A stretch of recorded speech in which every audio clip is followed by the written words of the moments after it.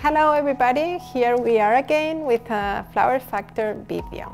In this case, I'm going to make an arrangement with a ceramic container and with these wonderful violet color freesias.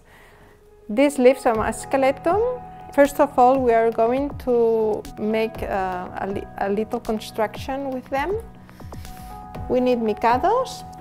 And we are going to work the skeleton leaves in two different ways.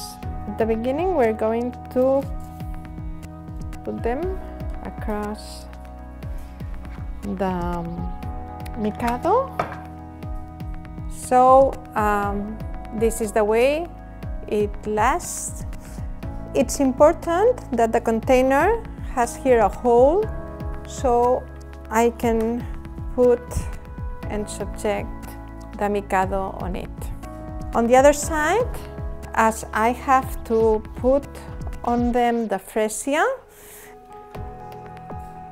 it doesn't matter the way you put them. You can put little leaves and over big leaves.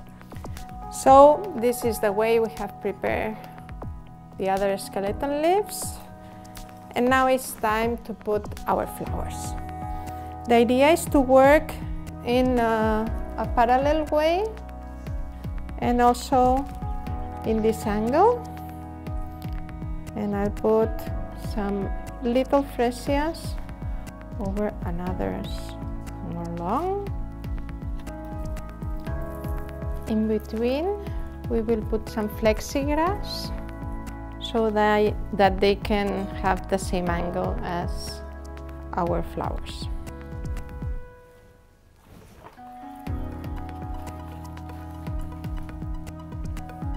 Also some philodendron for balance, for the better balance of our work.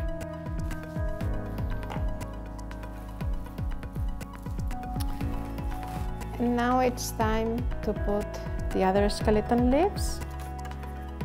We will make use of the oasis that we have already for the flowers. Now the work is finished. Hope you like it. You can change also the flowers and you can make it also with a lot of different colors. Also with skeleton color, you can change the color of skeleton or from fish. Hope you like it. Thank you very much. See you soon in another Flower Factor video. Bye bye.